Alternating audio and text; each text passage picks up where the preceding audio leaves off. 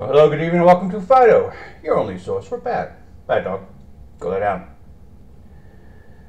Phydeaux, did you make this mess? Let me check. Yeah, that looks like one of mine. I'm fining you $2. $2? New rule.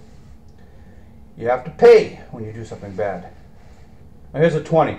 It's going to be a bad week.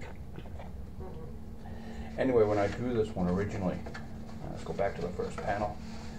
I just wanted to keep the mess below frame. You know, I wasn't really thinking. I thought it didn't really need to show what the mess was.